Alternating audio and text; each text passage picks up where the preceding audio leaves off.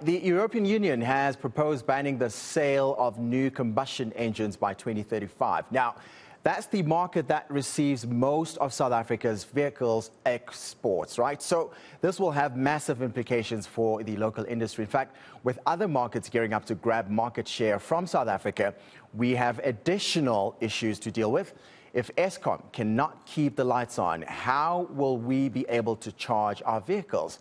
A new report has looked into exactly that.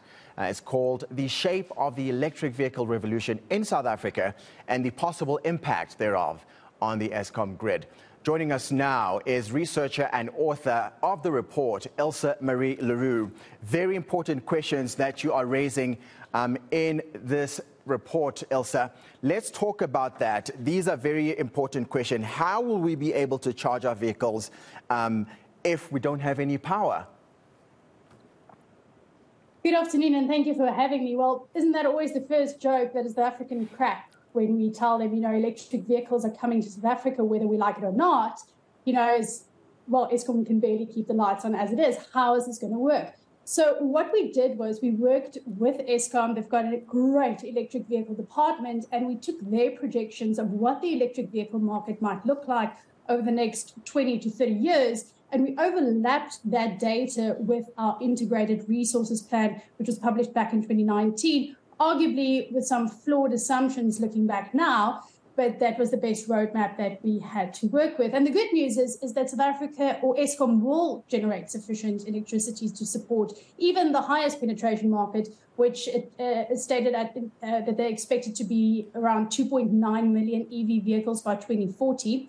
That is if the charging generation is spread evenly throughout a 24-hour period. Now, we know that is not human nature, okay? So that brings a new conundrum to Eskom, because what they don't want is everyone coming home after work at 5 o'clock, switching on the geyser, the stove, the washing machine, and then plugging in as well, because our infrastructure won't be able to handle that.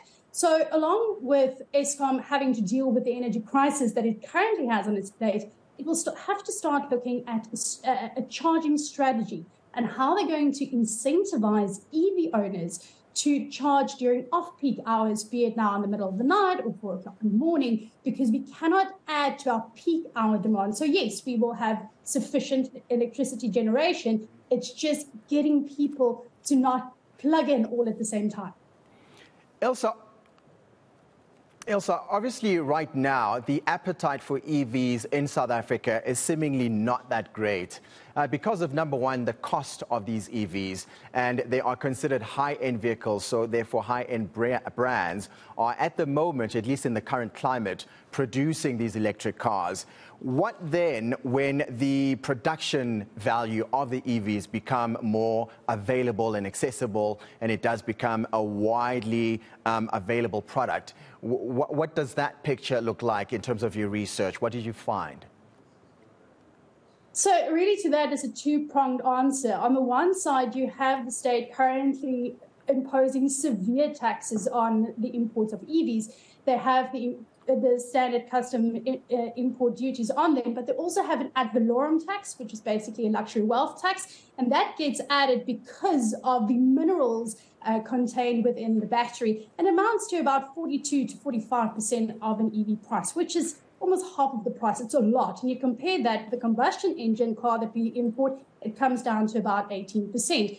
Then there's another side to the coin, and that is the World Economic Forum actually found that while the price of batteries, which is arguably the thing that makes the car expensive, actually reduced by 80% over the past 10 years. But over that exact same period, the price of EVs went up. And the reason for that is because the EV developers and manufacturers chose to rather deliver and focus and develop on high-end luxury vehicles as opposed to entry level. So both attitudes will have to change, right? The state will have to look at incentivizing or at least bringing down or scrapping some of the taxes. And then we will also start seeing manufacturers, which will happen over time, manufacturing more affordable vehicles as entry-level EV vehicles, as opposed to just the very high-end luxury EV vehicles that we're currently seeing.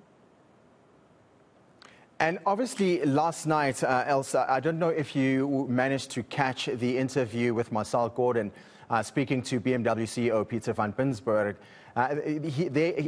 They were basically saying they are investing significantly to make electric cars available at their Roslyn plant. Let's listen in.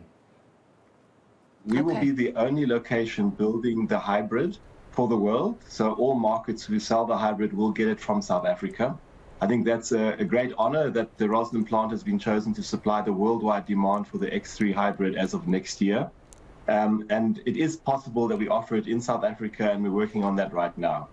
So it's not excluded from South Africa, and we have a clear plan to increase the number of hybrids available in South Africa, and the X3 should be one of them. It's a growing market, let me put it that way. We already offer EVs right from the smallest SUV, so the X1, right up until the 7 Series limousine. So we have an iX1, we have an i4, we have an iX3, we have an iX and an i7. So we're already very much into NEVs and EVs here in South Africa, and they are selling, and they're selling well. But it's still a market that's beginning to grow. But there are customers here who see the benefits of EVs, and they're very often the early adopters who have already gone fully solar at home and so on. And so the EV is just the next step into their renewables lifestyle. And of course, the smallest product that he's referring to right now, currently fetching anywhere between and just a little over R1 million. How would you respond to that, Ilse, in as far as your research is concerned? This brand making a concerted effort to now invest in EVs being produced in the country, for the country, but also for the export market. Well, you know, it's great news. It's great news that we're seeing the private manufacturers really stepping up. But, you know, they don't really have much of a choice because, as you said in the intro, 3 out of every 4 vehicles that South Africa exports goes to the EU, right? And they are proposing that the legislation must change. They won't sell any new combustion engines from 2035. So this is really the manufacturers trying to stay ahead of the curve with regards to policy developments. That's not going to only happen in the EU, but we'll see the changes coming in from the US and wherever else we want to export our vehicles to. So this is fantastic news. What is really important is that while it is great that we are looking after the manufacturing industry that we have right now, the EV transition that's happening holds a great opportunity for South Africa to also attract foreign direct investment, new investment, if we can make it easier for these companies to South Africa, because as you also pointed out in the intro, there are a couple of countries, including Egypt and Morocco, that's standing in the wings and they are prepared to take over our market share if we do not get our ducks in a row. The other part that's really important that we shouldn't forget is that what's also important is that we need to see the skills transfer happening as well, because a Green Cape report also pointed out that South Africa, we simply don't have sufficient skills to drive this new technology in South Africa, right? So we need to see upskillment, skills development, and we see the private manufacturers even coming into that. There's a private manufacturer in South Africa, for example, that's looking into engineering students and ensuring that they are upskilled enough and sufficiently so to really drive this technology in South Africa. So kudos to BMW for making South Africa the hub for the BMW X3, but also it is what's going to start happening everywhere, all the manufacturing plants in South Africa, as the legislation starts pushing them in that direction. And of course, before I let you go, Ilse, let's talk about then the consumer, the people who actually buy these products. What should they consider right now? And I imagine you've gone into detail in the shape of the electric vehicle revolution in South Africa. But as a buyer, what should I be thinking about when considering an EV? Well, the things to consider right now is, I think, for most of us, I would say 40, 45 and under and younger, we are most likely to drive an EV within our lifetime, right? And this can change our whole landscape. I mean, there's a myriad of things that's going to change and needs to look differently, and obstacles that we might face. But there are things that we don't even think about. I mean, what is a fuel station going to look like, for example, if everyone charges at home? So, you know, there are these things that we need to think about. But as far as EV right now, it's still going to take a while for the working class, like you and myself, maybe, before we can afford it.